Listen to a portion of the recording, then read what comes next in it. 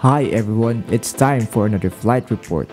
In this episode, we'll be flying on an Airbus A350 with Singapore Airlines from Manila to Singapore. Singapore Airlines is using Terminal 3 at Manila's Ninoy Aquino International Airport. Since I've already checked in online, dropping my bags went smooth. After collecting my boarding pass, I decided to take a quick look at the shops around the public area of the terminal. From the immigration counters and security checks, I entered the departure area, which was more peaceful as it was not that crowded. Before heading to my assigned gate, I took a walk around to check out the shops and dining options within the departure area. However, the options are limited compared to the ones in the public area.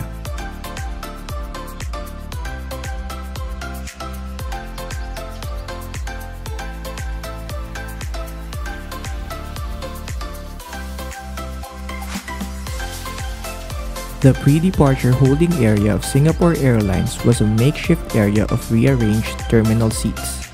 To make the boarding process efficient, passengers were asked to sit according to boarding groups. It was soon time to board the aircraft, which was done according to cabin class. We would now like to invite passengers in group number 4 to proceed for boarding through gate number 115.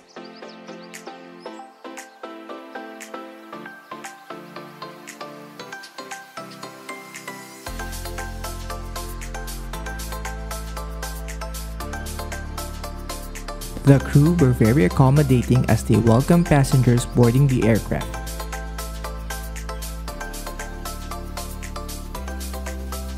The seats in economy class has an adjustable headrest and pillows were readily provided. The legroom was also generous and the personal high-definition monitor looks good. The seat also features a cup holder,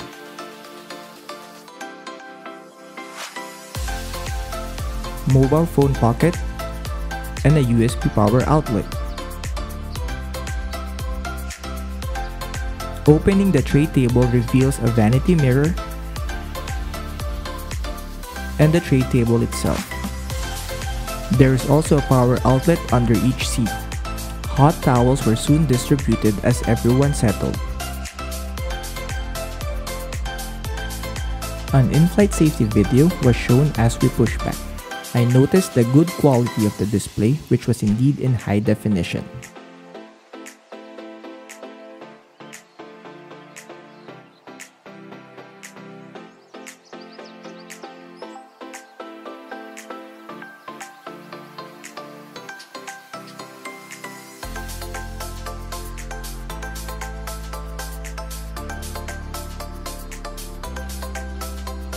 We soon taxied into the runway and was cleared for takeoff.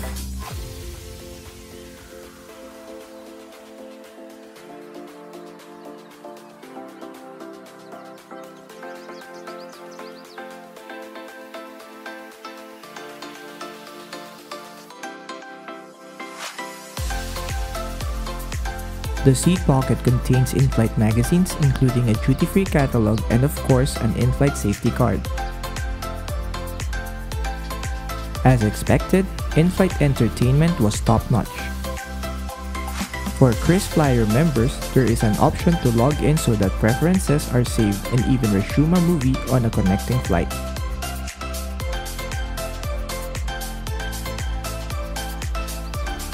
There are many movies and TV shows available with the latest releases included. The touchscreen is also very responsive, just like an iPad. Aside from the extensive selection of content, maps are also available if you want to track your flight and see other flight information.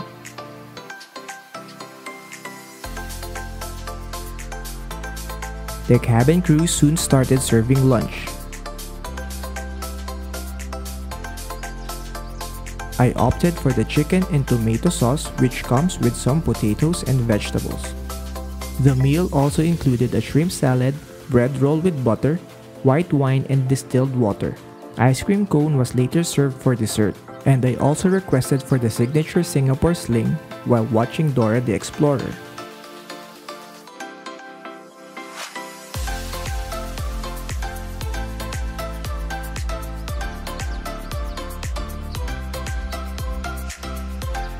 Let's check out the lavatory.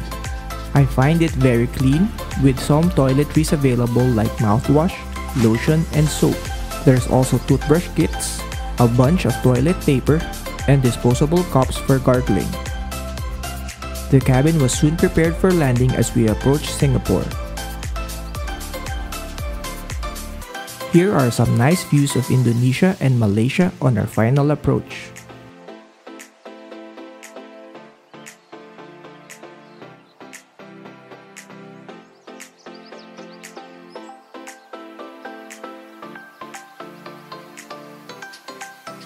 We can see Pulau Ubin right there as we approach Changi Airport from the north.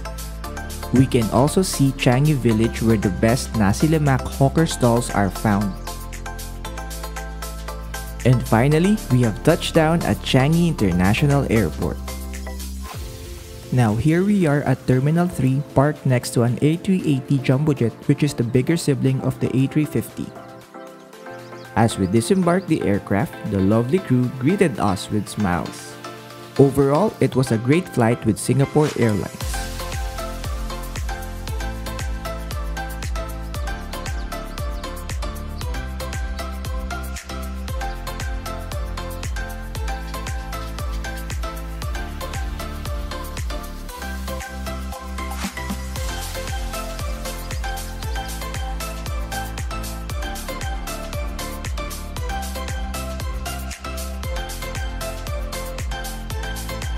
Finally, it is time to collect our bags.